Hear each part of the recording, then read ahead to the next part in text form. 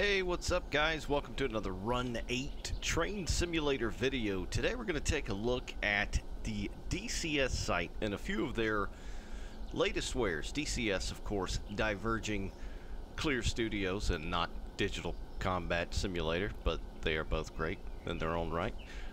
This is a collection of some of the more talented enhancement conjurers and modders within the Run 8 community, and not just Run 8, other stuff, Train Sim Classic, you name it, other stuff as well.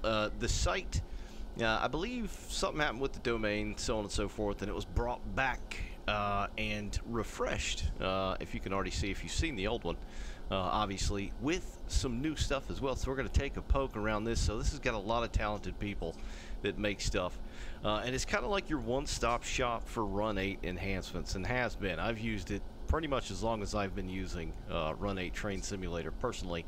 Not to say that there's not a lot of great individual sites out there and discords and all that, but this is just kind of an easy one-stop shop. You know, it's like going in a 7-Eleven and getting, you know, a bag of Doritos or a Sprite or whatever the hell you need. Bam, bam, it's all there. It's all here, ready to go. They've got the newer stuff here. If you want to go to the top, you can check out the locomotives. A lot of them were brought back as well. There's a ton of great repaints on here. We're not going to go over each and every one because that would take a very, very long time. I've got just a short, quaint little selection that we're going to take a look at here. But this is all the options you've currently got. They've got some rolling stock in here as well, some of which are from some of the newer stuff, like this UP 60-foot box car. That's, I don't know which one that uses. That's either the Norfolk Southern one, or CSX or TTX, I don't remember. But it's from that new rolling stock pack, that new hot rolling stock pack that's got like bump mapping and all that. We've got these very lovely hoppers, the coil cars, which we're going to take a look at both of those, and the sulfur tank car, which is also part of that newer pack. So of course, as usual, you are going to need, you know, the specific DLC from Run 8 to be able to use these enhancements, if you will. So you can't just click it and use it. You are going to need the packs that they require. But this is all there is for rolling stock, but keep your eyes peeled. I'm sure there will be a ton of more stuff in here, but there's also audio. If you click on this tab, it's a very sneaky little tab up here called audio. There's some stuff a-coming. Some stuff a-coming. So you can see here you've got a GEVO 12, 1, and 2. So that's, I don't know anything about it either. I know they're working on it. You know, and I'm geeked. I can't wait to see what happens. 710G3C. You know, I know the GEVOs get a lot of love, all that, but I still like me some EMD, the big womp womp thump thump from the 710. So that's coming as well. 7FDL16 2, 16645. Horns, bells, all that good stuff, and they do some really nice horns and bells as well. I was able to grab some from the last site. But they're just going to have to, you know, put them up in the new site. They're still getting things going as far as I can tell, but there's already a lot on here. We've got a miscellaneous tab up here as well. So this fixes things like your number font for the -9. I think I've got some of those kind of bass-backwards currently, so if you see some weirdness in my game, that's totally my fault. UP number font as well as the headlight flare pack, which look a lot better than the default ones as well. But another cool thing they have added is the installation guide. So if you're not very familiar with Run 8 and its intricacies, as I am not either, you can click the installation guide and it tells you all you need to know about how to swap this stuff out. So the way that Run 8 works, it's not like Train Sim Classic where you can just you know, put in a million different, you know, skins or repaints. It's one model and there's one skin for that particular model, you know. But once you do it once or twice, like, you know, putting on a pair of shoes, riding a bike, whatever, you get totally used to it fairly quick, and it's fairly easy to do. So you've got this nice handy guide right here which goes over all that, tells you to always back up your default stuff, of course, and they've got some contact information if you've got any questions. I would advise 100% first looking completely through the site before shooting off you know, any questions. It probably could be answered via the installation guide or the FAQ. But anyway, let's take a look at some of the new stuff that the collective at DCS, have posted for you to enjoy. Alrighty, so again, I just kind of chose a couple of random things, and the stuff that we're going to take a look at, just kind of breeze over real quick, the stuff that I didn't have, and so I wanted to check it out. So here we are. It's new stuff to me as well. One of them is the UP coil car pack, which looked very nice. It, of course, is one coil car pack because, like I said, it's one paint, you know, per model, if you will. So it's going to be largely the same, but it's nice to throw one of these in a consist and have it mixed up a little bit. It's definitely modern. It's got some tagging or urban art or whatever the hell you want to call on there. You can see some OG C&W stenciling on there. Cheap and nothing wasted, of course. It's got the correct UP lettering. It's got the old faded logo up there, the shield, which looks very nice, and you can see the paint kind of just, you know, wiping off there. Thank you, Otto, for that. You know, you got your artwork. It's weathered very nicely as well. You can look down around the steps, the handrails, a lot of corrosion going on and all that good stuff. But with this pack, this coil car pack, which is I believe this is one of the DLCs. This isn't the default stock. So I think this is one of the packs. You also get the open variant as well, because they, you know, they carry rolled steel. So that's what's in there, is rolled steel. But this one as well has got, you know, all the weathering and all that good stuff. You can see along the lip or the rim where the clamshell or whatnot would usually go right on top of there. So it's weathered very nicely. It's got some nice stenciling. The letters, font, and all that good stuff looks correct. You got the tear weight and all that. It's just it's a nice looking stuff. It's, you know, it adds a bit of freshness to the rolling stock. There's some nice rolling stock, you know, already. There's a lot out there, quite a bit. But when you see something more modernized, you know, it makes it all the more believable, I guess. So it's nice seeing stuff like this. This thing looks really good. Alrighty, next up, these, of course, I've seen quite a few of these in my my stomping ground down around here. I believe these are the 100-tonners, 3-bay. They carry coal and rock. You generally see a lot of aggregate in these, or I have over the years down around here. But they can't carry coal, 100-tonners. They're old. A lot of them have been refurbished from other roads. But this is another really good-looking product. And what's perfect about this is you can use this on the Fitzgerald sub, which I'm currently sat. These will go perfectly with the Fitzgerald sub. Up around, you know, Woodland through Talbotton, Brown Sand Malt, and all the big mining, open-face mining companies up there. You could use the bananas out of these things up there, and they look very, very nice as well. They, of course, have some very nice lettering, stenciling, all that good stuff. Very sharp as well. You got to keep in mind, this is Run 8. You know, I'm personally not totally used to seeing very crisp, you know, and clean lettering and font and all that good stuff in Run 8. But these are very, very sexy as well. They look good. They're black. They look, you know, plenty worn in there, though. It's not just one flat color. You can see all kinds of, you know, specking in between the ribs there. You can see the Freight Car America logo on there, which is very cool. They do have those. You've got your weights on there. All that good stuff. Nice looking cars, and we'll get up in the air here. So I've got an empty one here. You can see down inside the 3-bay there. That is the empty variant. This is the coal variant. And then down here we should have the rock. So there's your rock as well. A lot of this stuff moves through Florida. Rock, you know, aggregate, etc. But those look really good as well. Down here, of course, we've got the Hogue, the Heart of Georgia. Again, this is something you can very much use on the Fitzgerald sub by High Rail Simulations, which was released it was about 2 months ago now. Very, very nice map, especially because it's in the southeast. So it's nice seeing the southeast represented, Georgia through Florida. Yeah. But anyway, these you would use predominantly down around Cordele. there's the interchange right there. So that's Norfolk Southern running north and south. It's the Fitz running east and west. And then the Hog runs east and west as well for the most part. But that's, we'll go down here real quick just to show you where you could use these sons of guns. So this is it. This is the triple track. Actually, it's 1, 2, 3, 4 quadruple track. Or quad diamond. I don't even know what the hell I'm trying to say. This is Cordele though. Big railroading area. A lot of stuff comes through here. And this is the hog line right here. So that's where you could use those locomotives running up through here. There's not a whole lot of trackage between here, but it's pretty damn cool because you can just, you know, sit a consist down here, do some, oh, it just started raining. Awesome. I wish it would rain here. It's been a drought here where I live lately. But there's a little bit of trackage you can run down here.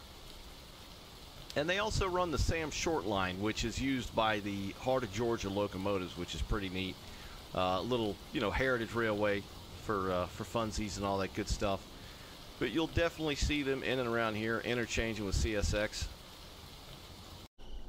All right, so we're back in Fitz. That is kind of the, well, that's the yard that we're sitting in here, or the Pea Patch, as it's known as well.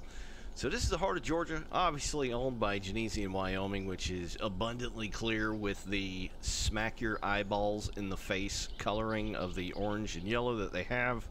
The Heart of Georgia, they got some GP9s, they got some GP38s, GP40s, Dash 2 variants of both 38s and 40s. I think they got 1 or 2 40s and a couple of GP38s as well. So these essentially could be used as GP38s. I don't know that the numbering is quite right on these, but it's run 8, so stuff like that is never going to be 100% for the most part. But as far as this thing looks, this son of a bitch looks good. I remember when this was kind of released right after the Fitzgerald sub came out, and I immediately grabbed it and stuck it up there in Cordele. But it looks good. The paint, I mean, the paint looks good. It is Genesian, Wyoming colors, so it's hard to say that those colors look good, but the paint itself looks very good. It's done very nicely. It's got the black grab irons where there should be black. It's got the nice hog logo up there, which looks very good as well. It's got the hog or the razorback on there. There's a shitload of wild pigs down here in the southeast.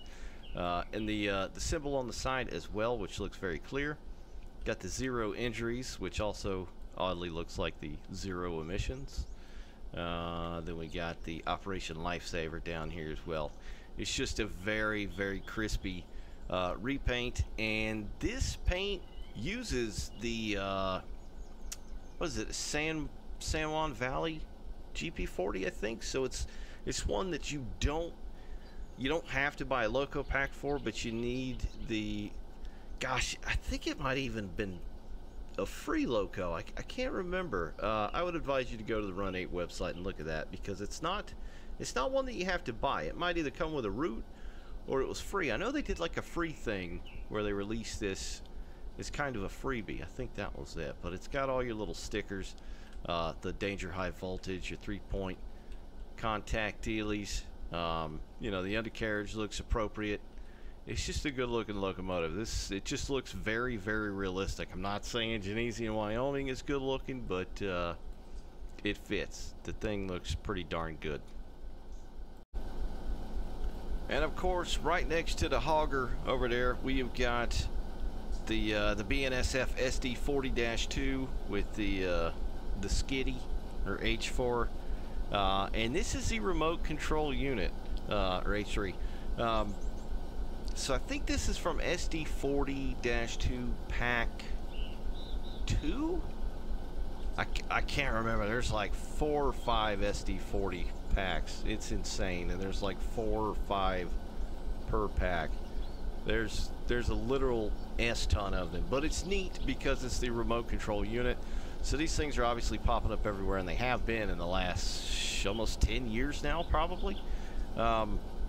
They work various places, obviously larger yards. What's neat about this is obviously you could use them in a lot of situations, a lot of yards with various maps within Run 8. You know, in some of the bigger yards and bigger industries, of course. But this thing is pretty on point as well. It's got the actual remote control equipment logo on there with the equipped sticker as well. It's got it on the side as well. which looks very fresh. It's been spruced up a bit too, so it's not just the default skid. It looks good though. The only thing is it's let's see. Well, no, it's got some radio equipment up there. I don't remember that being there. Maybe I just never really played with that that unit. Thanks, Otto, again for the noises. But yeah, it's got your beacon on there, which generally is on when it's being used via remote control. You know, crew can still get on and run the thing as usual. But these things, you know, pop up everywhere. That BNSF is used predominantly, I think, Midwest. I know they're around Chicago a lot. But yeah, that's the remote control units. Alrighty, next up, which is also new as well, the maple syrup lovin' Canadian National late ES-44, or as Canadian National calls them, EF-644N. Again, the paint, the textures on this thing look very, very nice, fresh, very crispy. The CN alone is very, very sharp on there. That looks good. It's got the website down there as well, cn.ca. It looks pretty darn good. The coloring looks very nice. I think I've got the correct truck coloring on there. Do I? If I don't, let me know, guys. I think I do, because some of these you can swap out the trucks to where they use different types of trucks, or whether they're black or gray, faded, and all that good stuff. But it's a good-looking unit. The CN. It's got the yellow stripe, or the safety reflective tape down along the bottom as well. White grab irons. It's got the little medical icon on there, but I thought that was like up and down. I thought that was like a vertical icon. I may be totally friggin' wrong. Again, that's very common that I am. But it's on there nonetheless, so that's very cool as well. So that is the new CN ES-44 AC. I think it is. This AC, right? ES-44 AC. Yeah. All right, last and most certainly not least. So this locomotive, to use this pack, you're going to need one of the Dash 9 packs that came out. Geez, I want to say it's Dash 9 pack 3, because I think the first two packs were Western Railroads. Yeah, so it's got to be number 3. Anyway, that's a Dash 9, obviously. Pretty much the same thing as a Dash 8 for all intents and purposes. This, of course, is a CW40-8 in YN2, or the hockey stick. One of my favorite CSX liveries before they went to just the boring-ass blue with a, hey, let's throw a boxcar around the letters. You know, that whole thing. I feel like this is the last good thing that came out of CSX as far as the paint, especially with that friggin' Heritage unit that just came out. We won't even get into that. But this thing, you can download and install new cab details, which is pretty cool. And there's 3 weathering variants of this sumbitch you can get. There's clean or new, and they've got the years, so you know where to, where you want to shoot year-wise, chronologically, if you will. Then you've got like a middle area weathering, and then this here is the heavy weathering. So like some of the last ones you'd see around here would most definitely look like this, just beat to crap. So you've got all kinds of different weathering variables. Not only that, as far as the body, but the trucks as well. So you've got a couple of options on the trucks. You can do weathered trucks or weathered corrosive trucks with oil in like solvent and gas stainings and stuff like that as well. You can see the leaks down the tank there. This thing just looks very, very good. This person that's been making these paints has been making a lot of really good repaints as well, and have kind of, I don't know if it joined the collective of DCS, but a lot of his stuff is appearing on the DCS website, which is some very, very nice stuff as well, especially because it's Southeast and it's not just, all West Coast stuff. And these look very good. Not only is there this thing, there's actually 2 Dash 8 paints. And when you think about the variables you can do, there's essentially 6. And then you've got the GEVOs, the ES-44s. There's several of those, and they all look really good. I've got another one. I'll pop it down real quick here. I forgot about it. I'll throw it up here real quick. Let's see, because this one here is on the website as well. What am I looking for? Nope. I think it's a new one. Yeah, this thing is crispy as hell. If I'm not mistaken, this is from the same guy that made this thing over here. And this thing is fresh. This is just a very clean, nice looking locomotive. Maybe, is it from him? Maybe it isn't. Maybe it's from Dex, the main dude at DCS. I can't remember anymore. I don't keep up with Run 8 as much as I'd like. I'm just saying there's a lot of nice CSX options on the website now. So this is the new one. It's got the website on the side. The coloring looks nice, and of course it's got the black nose up top, which look good as well. So that's just a little quickie extra. I don't think it's the same guy. I feel like a massive dingus now. It might not be the same guy. Yeah, I think the original DCS peeps made that one. I cannot remember. Feel like a total idiot. All right, let's get in this one. We'll just look at it here just a moment. Look at all the weathering all over it on the brow, the nose. Just rusty as hell. You need a tetanus shot just looking at this thing. It's got decals where applicable. And some of them are very legible to be so small. I mean, you can just about read every little bit of that, which is, which is pretty neat. It's got that rail dust kind of grime all along the bottom, which looks very, very nice, of course, and realistic.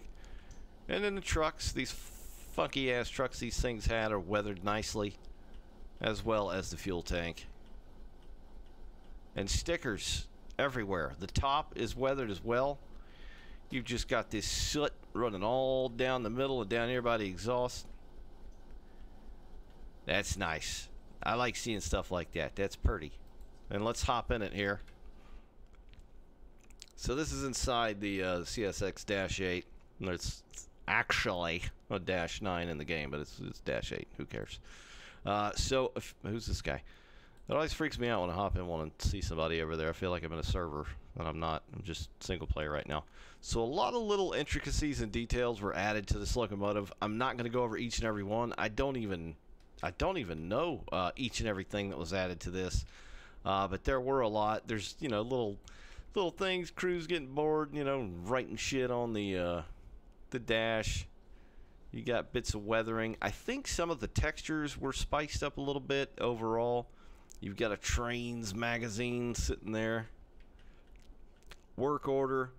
All kinds of stuff. Just neat little things just to make it. I'd like to see something like this for just about every damn engine in the game. That would spice up the interior a bit, because if there's one thing that could be, very helpful to Run 8 is its interior. For whatever reason, the -9 interiors, it was neat that they added PTC and they've got the old school controls and all that, but I feel like it was kind of a step back when they added the -9 and the way the interiors look versus like the Gevos. They just, I don't know, they just don't seem as crispy. So anyway, that's gonna just about do her, guys. So yeah, just once again, just in case anybody didn't know, the DCS website for Run 8 enhancements is back chugging along. A lot of nice stuff. I got to get busy downloading a lot of stuff. I think what, 1, 2, 3, 4, 5, 6 things out of like, they got at least like 30 things up there now, and they usually pump some stuff out fairly quick, so I can't wait to see what comes out next. I will link it down below, of course. Thank you once again, Auto. I always love that noise interrupting me. I'll link down below where you can go and find it. If you don't know how to install this stuff, like I said, they've got a nice FAQ and a rundown of how to install all that kind of stuff. But the biggest one, bestest thing I can say is back your shit up. Back your files up. And unless you want to reinstall the whole game anew in case you decide you don't like something, you back it up. It's just so much easier than having to deal with a thermonuclear Run 8 meltdown. But that's it, guys. Thanks for watching. The new DCS site is back up. Go check their stuff out. Some very, very good stuff. Thanks for watching, guys. I'll see you next time. Bye.